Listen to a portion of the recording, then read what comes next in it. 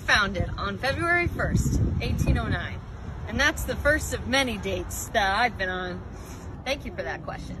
Behind me, you'll see we have 3 fields for sports. And this is my favorite spot on campus. I think of it like the Garden of Eden, but secular. We don't use the term freshman here because it has a negative connotation. So here we say first year. It's pretty natural to me at this point to use an ascendance. For example, last year I was a first year. Now I'm a sophomore. Or no, I can't have any of that because I'm a first year and so are you. What do you mean who cares? How about the law? Well, I'm not having any, and if you are, then maybe we shouldn't be roommates. Those are 2 examples of how you can use first year in a sentence. Here we'll stop for a quick break.